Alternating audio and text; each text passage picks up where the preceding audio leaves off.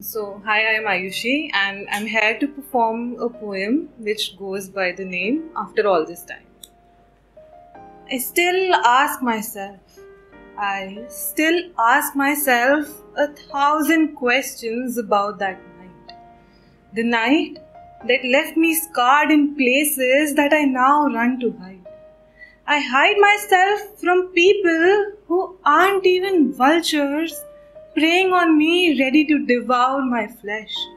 From people who dream of the curves my lips make as I smile, and not the curves my body makes as I lie naked beside them.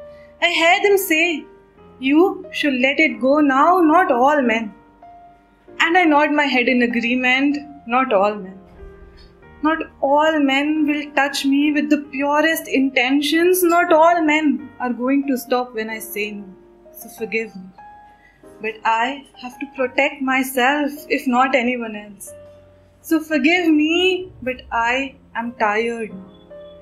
Tired of being called a little too sensitive, of being forced to ask myself questions over and over again, questions I wouldn't wish even on my worst enemy. Was my no not loud enough for him to hear? Or did I not say anything then and it's all in my head? Did I give him the wrong idea?